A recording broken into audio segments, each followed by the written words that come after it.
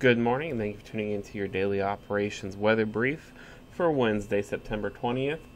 We are seeing much clearer skies today as the effects from Hurricane Jose have diminished as the storm has moved well northeast of the area. Taking a look at our surface analysis here, we do see Jose is now a tropical storm, and it is well northeast of the region, just to the south of Cape Cod at this time.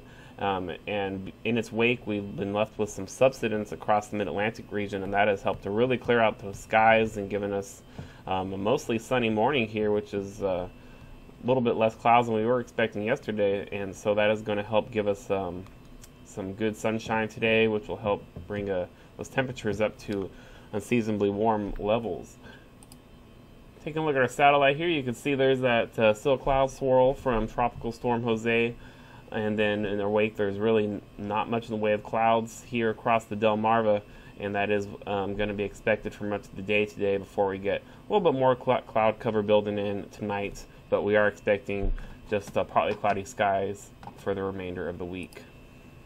Just taking a look at our satellite and radar loop here across the mid-Atlantic, we are just seeing, like I said, mostly sunny skies this morning, not seeing any shower activity whatsoever in the entire mid-Atlantic region.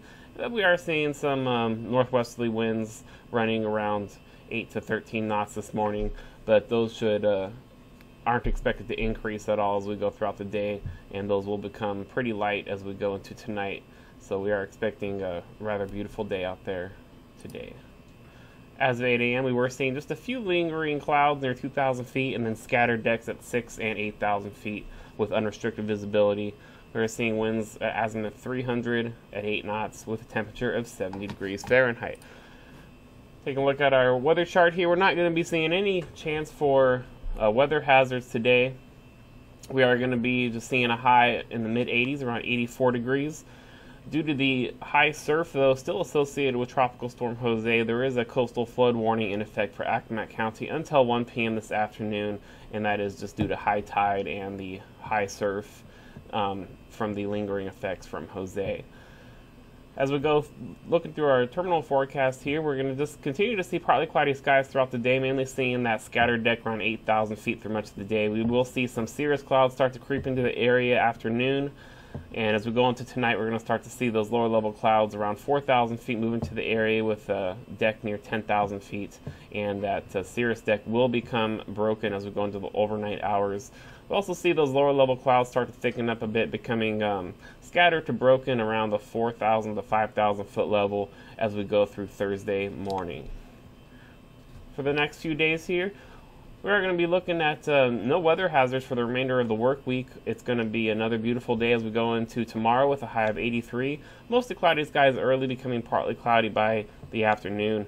And then for Thursday night, it's going to be partly cloudy and mild, low of 65. And Friday's looking like another very pleasant day under partly cloudy skies with a high of 81.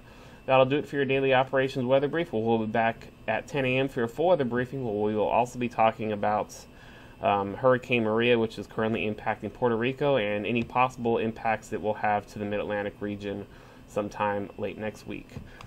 Have a great day.